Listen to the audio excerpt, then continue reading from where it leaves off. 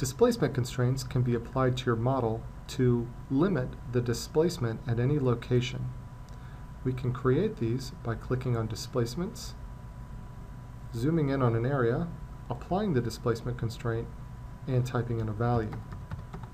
So what this means is this location on the model will not be able to move more than 1.25 millimeters from the center location. So let's go ahead and take a look at some results.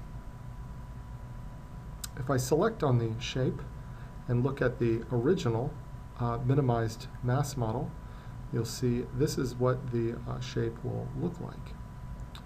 Now let me add the displacement in there. You can see the result changes quite a bit.